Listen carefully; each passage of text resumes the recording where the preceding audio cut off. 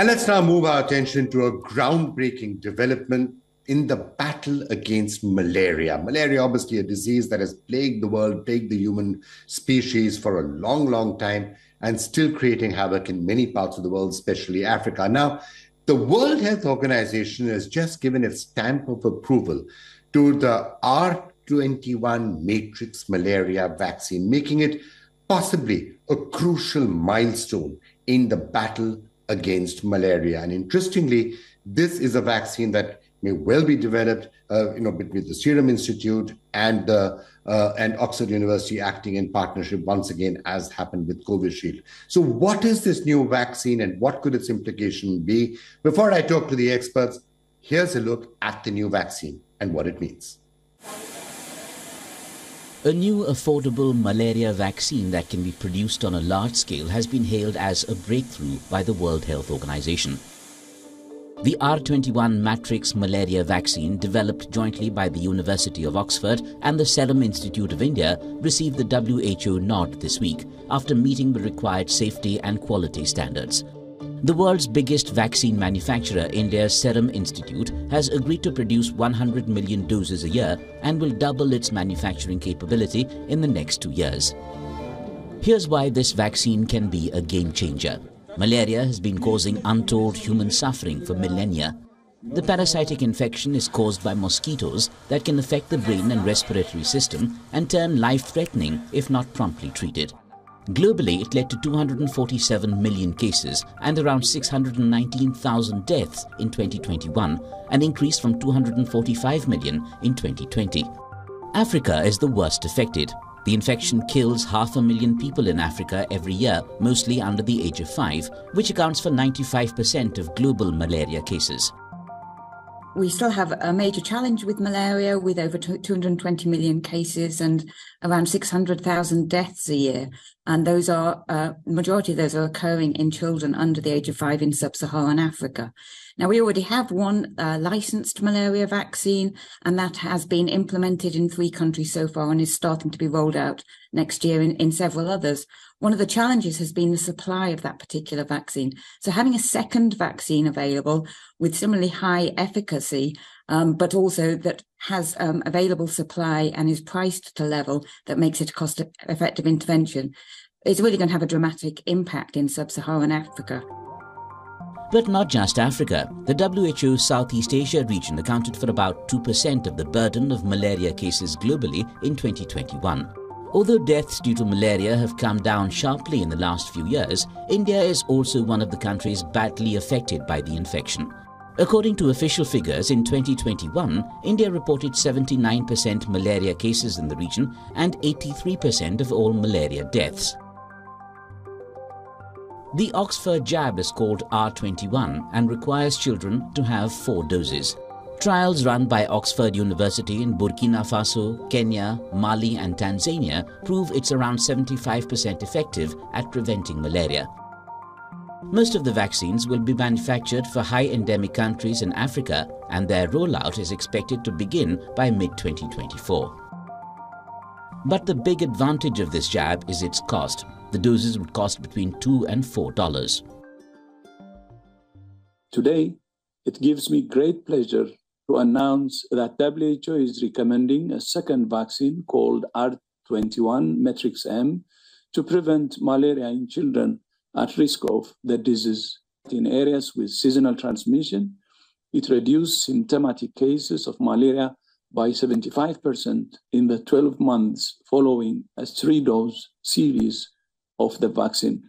At a cost of between $2 and $4 a dose, it's comparable with other recommended malaria interventions and other childhood vaccines. As a malaria researcher, I used to dream of the day when we would have a safe and effective vaccine against malaria. Now we have 2. Why has it taken so long to develop a vaccine against malaria? R21 is only the second vaccine against the deadly disease. People have been trying to make malaria vaccines for over 100 years, but the complexity of the malaria-causing parasite's life cycle and their ability to hide within human cells to evade the immune system has prolonged the development of an effective jab. It's only last year that the WHO formally endorsed RTSS, or Mosquirix, the world's first vaccine, a result of over 30 years of research and development. But its efficacy is modest, and the hunt for newer vaccines continues. Despite decades of research and over 20 clinical trial candidates, mosquito nets remain the most effective prevention method in the fight against deadly malaria. Well, who better to now try and understand this entire new vaccine from than Dr. Nina Velecha, who's the former regional advisor malaria at the World Health Organization and also former director ICMR at the National Institute of Malaria Research. So, Dr. Velecha, you know more about this than just about anybody else. So tell us, how important is this new vaccine? It's being called a breakthrough. Is it a real breakthrough, you think? Thank you, Vikram, for having me on the show. Yes, as you rightly said, this is a breakthrough because we have been having good tools to control and prevent malaria, like good diagnosis tools and treatment, and also preventive tools like bed nets and insecticides. But still, we have been seeing more than 500,000 deaths of children in Africa region due to malaria. And also, according to World Malaria Report in 2021, more than 600,000 deaths were reported in the globe, and 96% of them were from Africa. So therefore, we needed other tools, additional tools, and we already have one vaccine which was approved in 2021, but the demand and supply gap has been huge. So now with availability of this new vaccine, I think there will be a lot of decrease in the gap between the demand and supply. And also we will see that the number of deaths of these young children will definitely be reduced, and it will have a great public health impact. So the first vaccine that was produced, Mosquirix, which has been out for a couple of years, from the reports that you are seeing, what is the efficacy of the new vaccine compared to the earlier one? Actually, there has not been any head-to-head comparison as such between the two vaccines. But generally, it is seen that both the vaccines are equally safe and effective. And for the present vaccine, the phase 3 trials, which were conducted in more than 4,800 children in Africa, the efficacy of 75% has been seen to prevent the disease. And this has been seen by using 4 doses, 3 primary doses with 1 month interval, and later a booster after 1 year. And this has been used in the age group of 5 months to 36 months. Now, these are, of course, vaccines, right? So we've seen there is always some hesitancy about vaccines in some part of the world, luckily a lot less in India and Africa than in some countries of the West.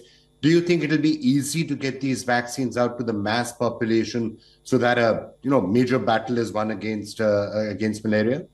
I think so, because the experience of using the earlier vaccine has shown, and it was a WHO coordinated implementation program in 3 countries, in Ghana, Malawi, and Kenya. And the uptake was very good. And even it was seen that even during COVID-19, the implementation program went well. When there is so much mortality due to disease, the acceptability is definitely better. And then, of course, there is a need of advocacy and, educating people so that they can. And along with, if it is done along with the other immunization program, which is actually what is being visualized, then definitely the take-up would be better, because people do get their children below 5 vaccinated for other diseases. And of course, this entire partnership between Oxford University and Serum Institute, we've already seen its impact with Covishield. So to that extent, it's a partnership that is tried and tested. Yes. All right. Ma'am, if you can just talk to us about the battle against malaria. What is thousands of years, maybe tens of thousands of years that humans have been battling the mosquito. Why has it been so difficult to actually eradicate malaria? We've eradicated other diseases, but not malaria. What's the problem? So it's not that we have not been successful with malaria. Many countries have already eliminated malaria. I mean, when we say it is not eradication, that it hasn't gone from the earth, but there are in particular countries, there is zero malaria indigenous transmission. This has happened. But I mean, except Africa, where the transmission has been so high. So there are many factors. It is a disease of tropical and subtropical regions. The climate factors, the mosquitogenic conditions, and the presence of vector. Here there are two hosts. One is vector and one is human host. So the presence of vectors, and in some areas like Africa, the vector is very efficient vector. We say it can transmit disease very, very efficiently. So all these factors, and along with that, there have been, the technical issues like drug resistance, insecticide resistance, because the insecticides which are used in bed nets also, resistance to them also develop. And then, of course, the implementation of these measures, as well as, as I said, disease, this is the disease of poor. So sometimes the access to those areas for implementation of various measures where these people live, where the malaria is seen more, the access becomes very difficult. So all these factors have led to presence of malaria, but definitely in like Southeast Asia region has done well. There has been a lot of quite a substantial decrease in malaria over time. Even in India, there has been decrease in malaria. But definitely, yes, the targets of malaria elimination, which have been set in many regions like 2030, I mean, definitely for that one has to accelerate many efforts like prevention and good management, using new tools as they are available, because this is a dynamic process and we can't do with business as usual. And then one more important fact, Vikram, I would like to say that whether it is a country or within the country, the malaria situation is very different. Even not even states, like if we talk in India, between districts, the situation is different. So the programs have to see what measures would be effective at local level. And again, as I would like to say again, which WHO says, one size does not fit all. So one has to see which measures would be best for a particular area so that we can judiciously, effectively, and economically use those methods. Then we need to have better surveillance, strengthen our primary healthcare system. And of course, these tools, as they develop, they need to be adapted after debating, because WHO issues recommendations and gives guidance, but the countries have to debate within their country according to their system and regulatory practices to use those new tools as they are available. So definitely we need to accelerate our efforts if we want to eliminate malaria. And in areas like Africa, where there is such a high burden, definitely to decrease mortality is the first priority there. So we need to use vaccines and all available. I mean, the vaccines need to be used with all available tools or interventions at present. All right, Dr. Vadecha, thank you so much for joining us. Thank you. Thank you, Vikram.